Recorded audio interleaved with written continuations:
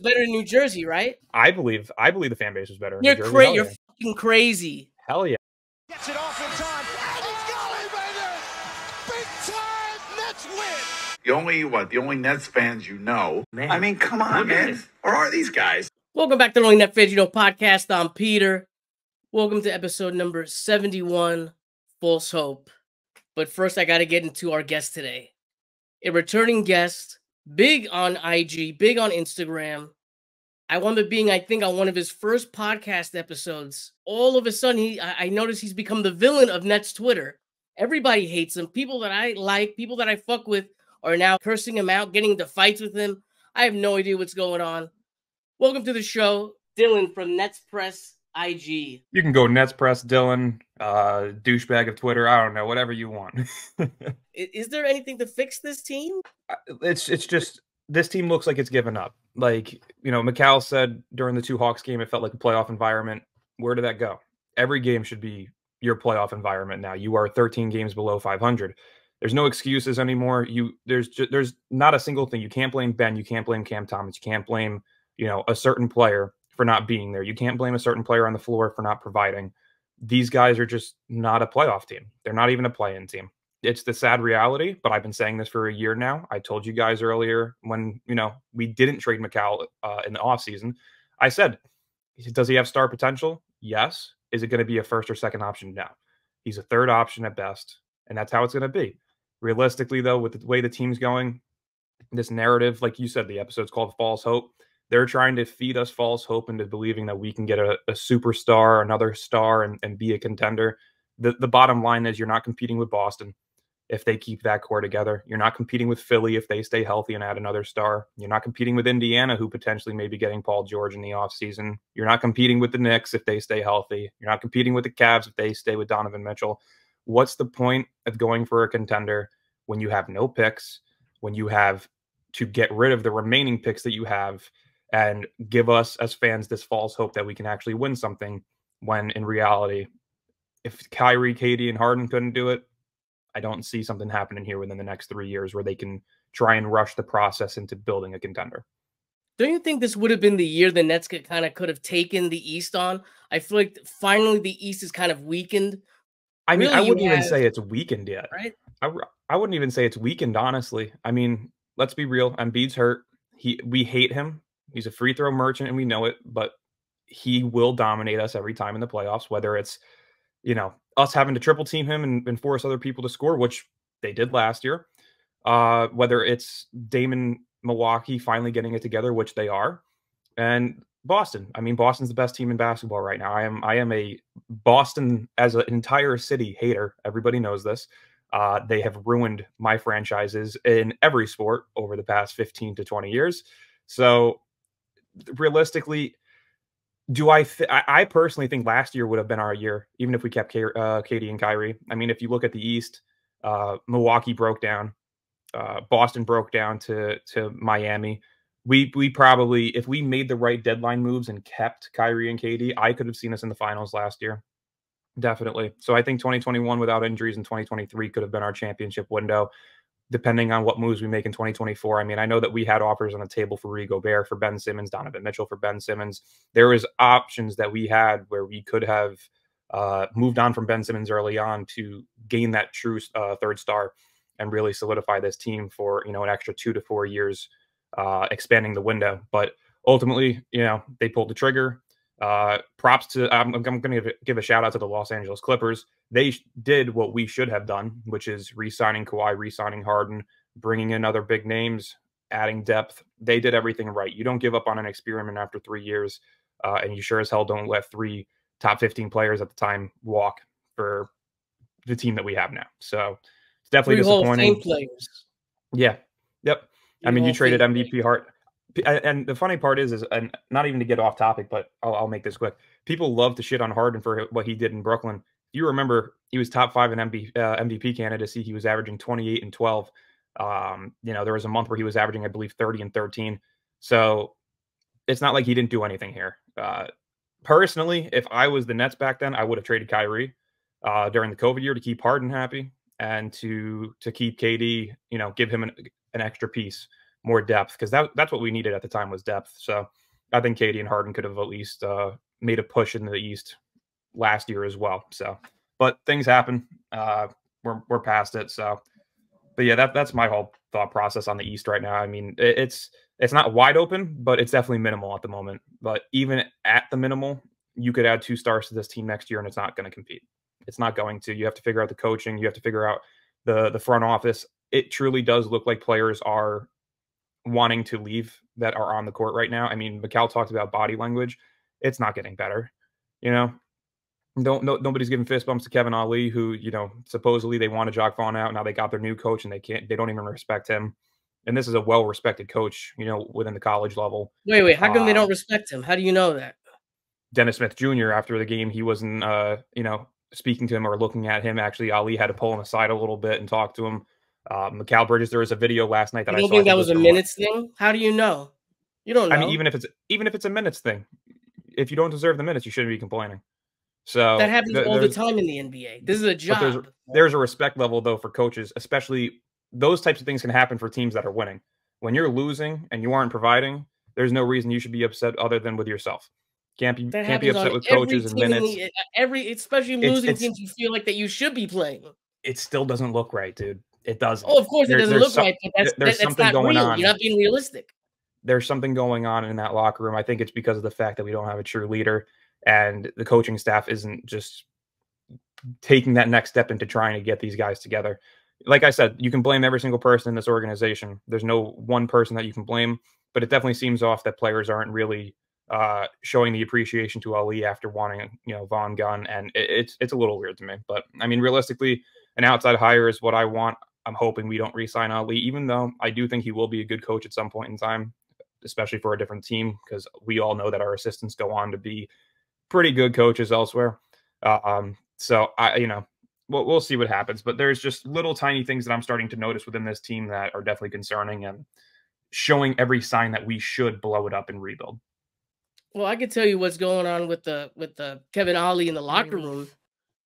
This was the issue with Jacques Vaughn, right? He came in last year after Nash was fired, and the locker room is not going to respect an interim coach because they say, fuck it, I'm here for 3 years. This guy's probably going to be gone by, I don't know, 2 more months. So when you have that, that's why you have the Nets giving Jacques Vaughn an extension. That's kind of giving him, you know, that push of reassurance and saying to the locker room, this guy is going to be here. From your opinion, that's what you might be seeing. Especially when you have a team that's not winning and you have guys that are competitive. You have Dennis Smith Jr. is somebody who hustles. And then when he sees other guys not hustling, it's like, fuck, it's probably pissing him off. Yeah. I mean, listen, I didn't play at a professional level, but as a person who played basketball growing up, I mean, just if you respect your coach is going to respect you. He's going to give you the opportunities that you deserve, and you guys are going to work well together.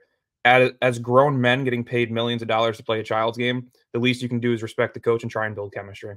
That's all. I just think that these guys are so out of it from losing that they have no care in the world anymore. I mean, like these guys are acting like an attitude era where they can talk their shit and do all these things, but you're not winning games. So it starts with trusting your coach, respecting each other, and working together. And it does not look like they've done that once this year. Yeah, we could also hold hands, and there's going to be rainbows around us, Dylan. Hey, that's what Nets Twitter wants. It's like, it sounds nice, but that's not real. That's what Nets Twitter wants. That's what I argue every day with. This season has completely broken at least the Nets Twitter fan base. There was a reason why I waited until 2021 to download Twitter. And there is a strong reason why I try to stay off of it as much as possible. The fan base is just, it's so 50-50, and it's just so like it's very far this way or very far that way. But it was better in New Jersey, right? I believe the fan base was better. You're crazy. You're fucking crazy. Hell yeah, you're fucking crazy. Hell yeah, I do. I'm a Jersey kid. I mean, listen, I went to these Dylan, games. You're fucking insane. I went to Izod. I went to Prudential. They had to sell jerseys that would go inside out of other players from other teams. Dude, the Yankees were selling Shohei jerseys. Who cares? The Yankees are the most prestigious organization in baseball. What's the difference? Yeah, but Make the Yankees money. don't have other teams' players taking over Make the money. arena. Listen, you were new to Jersey. It wasn't that large of a market. They were making money. Who cares? Shohei gets his jersey sold everywhere. It's money. That's how you make your money, right?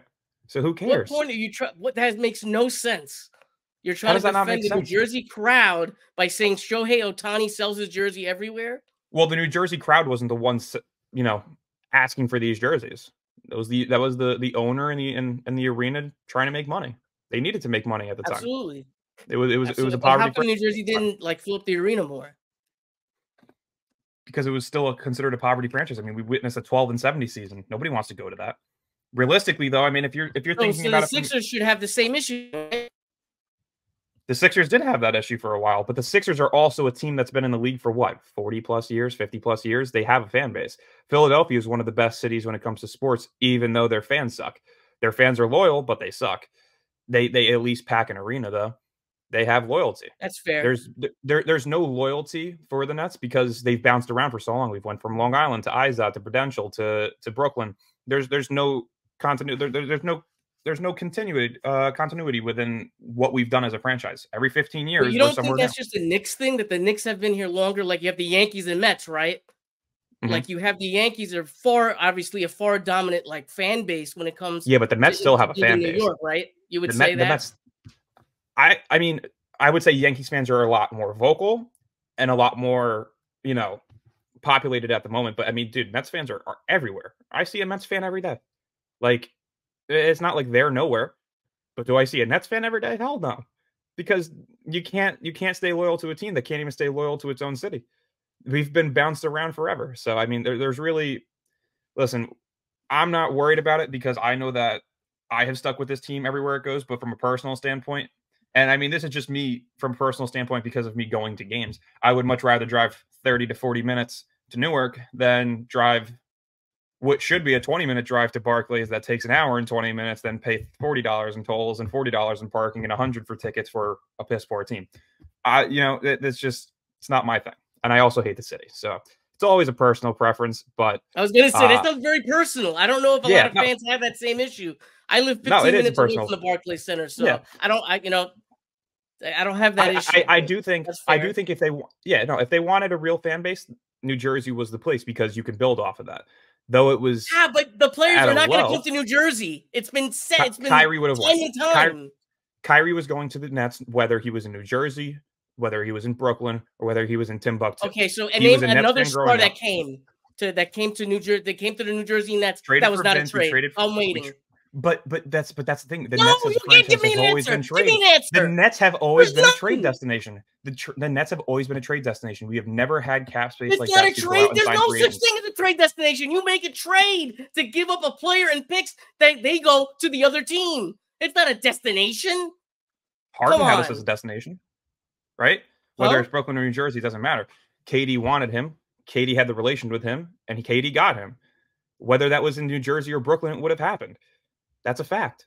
We don't know that. We definitely don't know that. But you don't know that stars wouldn't start coming here once we get better in Jersey. Then how come when New Jersey was good, how come they didn't get all the stars then? I mean, think about it, dude. We traded all of our picks. We had no cap salary. Think about it. If we stayed the course, no. To answer my question, we would have had. How come they were not when they were good in New Jersey? Jason That's what happened with Brook Lopez. But you're not listening to me. Think about it. The year that we traded those picks for the first year in Brooklyn, right? We literally could have had Damian Lillard and Brook Lopez. We could have had Milwaukee with what's going on over there, but earlier and in their primes. So it's not like you can't land. The Nets as a whole have always been a destination that either drafts or trades. There's very, very limited free agents that we've ever signed. The only two that we really have is KD and Kyrie over the last 20 years, correct? Okay, now I got to interrupt you because you just said, I love what you just said. What did you say? They're a destination that trades and drafts. That sounds like a team or a franchise that can't land a free agent. No, it just sounds like a team that doesn't financially make themselves available. Can't land a free agent. Exactly. They have to trade. Go ahead. We got to stop interrupting each other. Go ahead. No, because I mean, in all honesty, there's very few teams that can land a free agent. Boston doesn't land free agents; they trade. Because why? They don't have the cap salary to land free agents. Most teams that are contending don't have the assets or the financial flexibility to land a player in free agency. Do you know how rare it is for a player to land in free agency? There's maybe one star every year that goes somewhere else because they have the cap salary. It's not like free agency is this big, oh my God, everybody's going here, and there. Like it takes a team like blowing it up. It takes a team moving teams. That doesn't happen, but right? No, it doesn't happen very often. Lakers, they were a poverty franchise for 2-3 years after the or towards the end of the Kobe era and into the beginning stages of once he retired.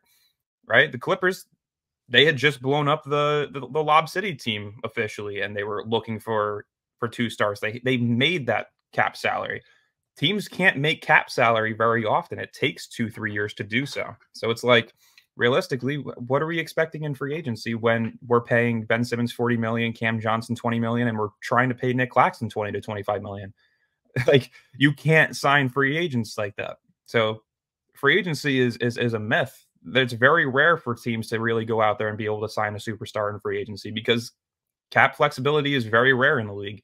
Trades is the way to do it, and we've done that pretty well, whether it was in Jersey or it was in Brooklyn so far.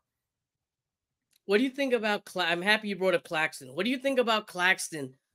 Trade deadline. I really thought he was going to get traded for the we talked about that. You just said. We have Ben Simmons' $40 million cap hit right there. CJ's contract, Bridges' contract, and so on and so forth, right? I'm not sure what they're trying to do if they're really trying to get a star because they really cannot fit in another $20 million salary. And now it's gotten to the point when they probably should have traded him. Maybe get a couple picks back or whatever, whatever you were going to get. But now you have a team like Memphis who maybe could go under the cap and just sign him outright. You have a team like OKC that could do a little magic and find a way to sign him. And now we kind of have to expect, a lot of people are saying, oh, Pete, let's do a sign and trade with him. He has to play ball. He has to be like, yeah, I'm down with that. Because if he could just go to Memphis for quote unquote, for free without having to be part of a trade, he doesn't have to help the Nets. What do you think about all that? It's a difficult situation because you don't ever want to lose a player who has a pretty decent value for nothing. I personally think what the Nets need to do is sign him. And the issue with signing him, though, is like we've said, you can't have 4 guys making $20+ million who are 3 through 5 options. It's not a recipe for success.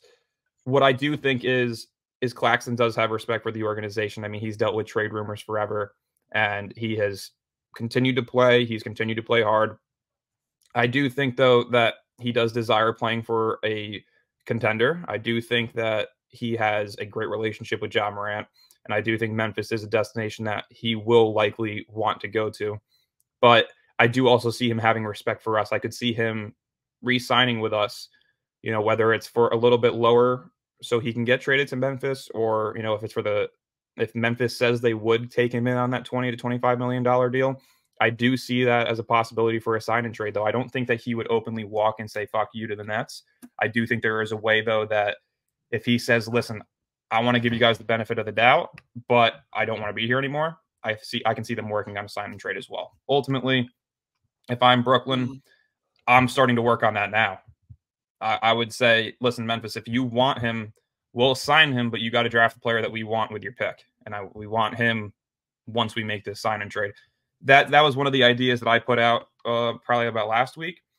And there's Nets fans that overvalue Claxton a lot. I've been a huge Nic Claxton fan since he's been here. I do think that he is a great player, but I just don't think that he has what it takes to be a $20 to $25 million player on a mediocre team. If he's on a contender and can, show his defensive value, by all means, that's great. Jaren Jackson can shoot, so that helps Claxton a lot within the paint. He can rebound when he wants, but ultimately, I do think moving on from him via sign and trade is the best option. I saw Nets fans saying, if we're not getting their pick this year and a pick next year, I don't want it. We have to stop overvaluing him. We're acting like getting a top 7 pick is not valuable. And that's likely what Memphis is going to get this year. Straight up, I would take their pick this year and Luke Kennard. It's an expiring contract. Begin the rebuild. It's that simple. I mean, that's a free what Luke Kennard's making about 14 million, I think, this year. Something like that. But there's some By all means. you got some flawed logic with your thinking. I'm going to tell you why. Okay. Let's hear it. If I'm Nic Claxton, right, and I'm going to go to Memphis, going to Memphis in a sign and trade would mean they're giving up an asset. His new team would get weaker, right? So if I'm Nic Claxton and they could sign me outright, I don't want to. No, I'm not going to help the Nets. We have a 7th overall pick. Maybe they could get another player. Maybe they can get a star or something with that. I don't know. I'm making that up. Maybe they can get an all-star to add to the roster for that 7th overall pick. Why am I going to give it to the Nets? I like the Nets and all, but goddamn, they try to trade me. I almost got traded to Toronto 2 years ago for a first-round pick. They don't want to pay me. This is a younger upstart team. Why am I going to weaken my team? My new team. I mean, why? Realistically, it makes a ton of sense. Houston's in the same position where they have young players. They are, that true star away from making some noise, but Memphis has the contender. They don't need the pick. They don't need Luke Kennard. Luke Kennard's not a true asset that's going to hurt them in the long term. Dylan? Well, why would I weaken my new team? How is that weakening the team, though? Because realistically, that top 7 overall pick probably won't play. You have young guys like Vince Williams and Gigi Jackson who solidified themselves as role players. I want an all-star for that 7th overall pick. By all means, they can try, but I don't see why they would do that when they have Ja Morant, Desmond Bane, and Jaren Jackson. Desmond Bane's want to get better. Why not add an all-star to your roster? But Bane's extension kicks in this year, so it's not like they're going to have the cap flexibility to bring in a superstar or a star. Now would be the time to do it then, it would seem. Before his if they were willing to trade Bane, Kennard in that pick, then maybe. But I don't see them wanting to trade Bane. Bane's a great fit around Ja and Jaren Jackson so far. He's a good shooter. Saying forget about all that. My point is, why would you give up an asset to weaken your team, your new team? But that's what I'm getting to. Is how is that weakening their team? They already have the role players. They have Santi Aldama. They have Gigi Jackson. You don't use the pick on a player. You use it to get an all-star. So you wouldn't want to add an all-star to your team. But that's what I just said. How are they going to add an all-star when they already have 3 guys making border over 25 million? It's just, what are they going to do? They're going to go over the luxury tax even more and ruin whatever chances they have of retaining guys like Gigi Jackson, Vince Williams in the near future. I doubt that. Maybe. Well, maybe you get something else. Maybe you get a cheaper, I don't know, 2 or 3 guys or something. Point is that is an asset. Like if you were the Nets, you overall pick. Let's switch the rosters up. Pretend the Nets had have the Grizzlies roster. There, I got to say it right. Have the Grizzlies roster, right? We have the 7th overall pick. Nic Claxton says he wants to come to our team. You would say, oh, we don't want that 7th overall pick to add to our roster with Ja Morant, Bane, and everybody you just said? You would want to just give it up? It's appealing, but financially it's something that could hurt you in the long term. So that's why I'm saying if Memphis really wants him, they can trade for him. Because I've already heard people in Memphis saying they don't know if he's worth 20 to 25 million. So they may not want to go out there and give him that. Now, if he takes a hometown discount to go play with Ja, maybe they can get him. But I don't see them offering north of 20 million. And I don't see any other team offering him north of 20 million, especially with the way that he's played this year. We're really the only team that's going to be willing to give him that. And I do think that if we are willing to give him that, there's a reason for it. I don't see him as a big man who's worth 20 plus million for 4 years. I do see him being worth that maybe as a 4th option on a contender. But again, we're not going to be a contender anytime soon. So there's really no need for it. And like I said, Memphis is in the same position as Houston, if not better, which they are better. They will be fully healthy next year with a contender in the West. Adding a solidified Defensive Player of the Year candidate in Claxton is next to a Defensive Player of the Year winner and all-star and a great 3rd option scorer in Desmond Bane. I don't see why they wouldn't want to do that and give up that pick. I don't think that pick hurts them, just like the reason why Houston was willing to give us some of our picks back, because it's not going to hurt them. They already have their young players. They don't need younger players. They need to go after guys who are going to help them compete. And that's really where those 2 franchises are, which is why I've been highlighting them as 2 guys that could be, potential trade options to getting future picks and picks this year, next year that could really help us rebuild a lot sooner rather than, when our picks kick in 2027. Yeah, I think you're undervaluing the 7th overall pick. even in a shitty draft like this year, but we could always, agree to disagree and whatever with that. Looking at the still don't. roster, go ahead. I was going to say, just to get out of the way real quick, I don't see how Mhm. people are saying that this draft class isn't that good. It's young and You it know, has I don't a ton know, of bro. potential. I got a bone to pick, not with you, but with people, because Mhm. I'm not very good with the draft. I study Mhm. the draft after the Nets season is over, right? Because these stocks of these players, they go up and down. What do you think about the draft this year? Is it as shitty as people say? Because I have people I don't. swearing up and down it's Yeah. good, but I don't know. I Everyone's telling me I don't. different. I don't think this draft class is shit whatsoever. I think people are saying that it's shit because there's not a Wembanyama, there's not a Zion Williamson, there's no like true hyped up number one overall pick, and I think that's the reason people are saying it's shit. But I mean, if you look at the top 10, you got Alexander Sarr, Matt Bazelis, who's an 18-year-old power forward, 6'10", great player. He has tons of potential. Rob Dillingham, Stephon Castle, Isaiah Collier. There is a ton of people. I mean, even later in the first round, you have this guy that I was looking at, Khalil Ware from Indiana. He's a 7-foot big, shooting 57% from the field, 44% from three, averaging 15 a game, 9 points, and almost 2 blocks per game. Like these are players that could solidify themselves as starters, great role players, maybe even third options if they really improve. So I don't see how it's considered a shit class, but I can definitely see why people are saying it because there's not the true hyped up, generational number one pick. But that's the only thing that I don't see in this draft class. Would you be opposed to the Nets maybe buying a second rounder? Is it worth it to buy a second rounder in a draft like this? I don't think so. I think second round picks are truly 1 in 1,000 where you'll actually land a guy who's on your team for more than 2 years. I don't value second round picks like that. So I personally wouldn't.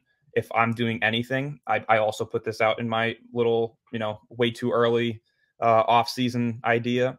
Trading DFS to New Orleans for their pick swap with Milwaukee. It's going to be probably a pick 19 through 24. And that's where I wanted to get Khalil Ware, especially if we're going to move on from Nic Claxton and try and move up to that top 7 pick. Throw a curveball at you. All right, listen to All this. right. You're Sean Marks now. You have to go star hunting. What's the first thing you do in the offseason? Do you trade a Cam Thomas to get a Donovan Mitchell? First thing you do is you see which one between Trae Young and Donovan Mitchell. You grab one of them first. That's the centerpiece of this offseason. I know San Antonio has huge links right now to Trae Young, whether it's Trae Young's camp wanting him there or Trae Young wanting to play with Wembanyama, or the Spurs passing up on DeJounte Murray, knowing that they can get Trae Young this offseason. That's a perfect fit for him. But if there's a way that we can land him, I would love to. I think he is one of the best point guards in the league as of right now. I mean, he's averaging 26 and 10. He started off the year a little rough, but he has been great ever since. He's a multi-time All-Star, still only 25 years old. I think he's a perfect fit for this team. Donovan Mitchell's another player. I mean, this guy's having an MVP caliber season. He's never missed the playoffs. He's a winner. He wants to play in New York. I don't think the Knicks are going to take the chance on him, seeing what they did to Cleveland last year with 2 6'1" guards. I don't see the Knicks wanting to pair 2 6'1" guards together who can't really defend well. So the Knicks are doing everything right in that sense. I'm passing on him this year, last year, and potentially moving forward. But I would pick between one of those two. If you land one of those two, pivot towards a player like Lauri Markkanen. It's going to be a little bit pricey, but no doubt in my mind, if you can get Trae Young or Donovan Mitchell, you can trade Cam Thomas. I'd pack his bags for him. That's hilarious. The Cam Thomas stands are going to be up your ass for that, by the way. Listen, this is a guy who's averaging 20 points right now. He's been hurt twice this year. His consistency has been garbage. I like Cam Thomas, right? I was originally on the whole, this guy's going to be nothing. I was proven wrong. He's solid, but he's not a guy who's going to win games. He's not. He doesn't have the defensive capability to do so. His playmaking is improving slightly, but nothing to a point where, you can really consider it a second dimension to his game. Like I've said forever, I base things off of dimensions. There's reasons why superstars are superstars. They have 3+ dimensions to their game, whether it's scoring, playmaking, defending, scoring, playmaking, rebounding, like Luka. There's reasons for that. 2-dimension players are the stars. That's like the DeMar DeRozans of the league. The Paul like these are you have to have at least 2 dimensions. Cam Thomas has 1, and it's scoring, and it's still not a dimension to his game because it's inconsistent. So I truly believe he's expandable, especially if it's a guy like Donovan Mitchell or Trae Young. The whole idea of wanting to win now and be a contender is you need guys who you can trust, and I don't think Cam Thomas is somebody who you can trust right now. The Nets make the playoffs if Jesus Christ is reincarnated. I mean, Yo, funny. this team is garbage. It's garbage. Like I said earlier before we even started recording, I have never wanted a season to end quicker in my life. I have not enjoyed watching this team whatsoever. It's probably the worst offense I've seen in over 8 years. It's pathetic. It's pathetic. I was gonna say, I'm not sure if I asked you this last time, so I'm gonna ask you it again. Mhm. You know, we're starting to wrap up. We have a Nets jersey next year that's a throwback. Which one is it? What's your favorite throwback? Give me the white and navy New Jersey colors. It's long Like overdue. the home? Yep. It's long overdue. That's a beautiful jersey. I can't wait for that to come back. I hope they do it next that's year. that's another reason why I have resentment towards Brooklyn is they have completely tried to diminish the fact that there was a New Jersey culture that was there, and a fan base that was there. They've tried to push it away and put it under the rug for so long. That's half of your fan base still. All right, Dylan. Been a great episode. I'm sure there's going to be lots of clips made of me yelling with my hoarse voice. Let's get some plugs in there for you. How could the people follow the villain of Nets Twitter? Screw Twitter. I actually hate it. I don't use it very often. Go follow me over on Instagram. We have exactly just to talk shit. And that's the fun part too, is people think it's so serious. I don't even have notifications on my phone for Twitter. I go on Twitter, I go and check something, and I mess around with people. So yeah, definitely go follow me on Instagram. We're on the road to 20K. I think we're at 19.7 currently. We have updated graphics and stuff too, so a much more professional look moving forward. And I'm looking forward to this off-season's content. At NetsFansYouKnow on YouTube, on Twitter, 1 to 2 episodes every week. Nets content coming at you pretty much as fast as I can get these things out. If you guys are at lunch right now, enjoy your lunch. If it's the weekend, enjoy your weekend. Whatever you guys are doing, be safe. And let's go Nets. We're out. Let's go Nets.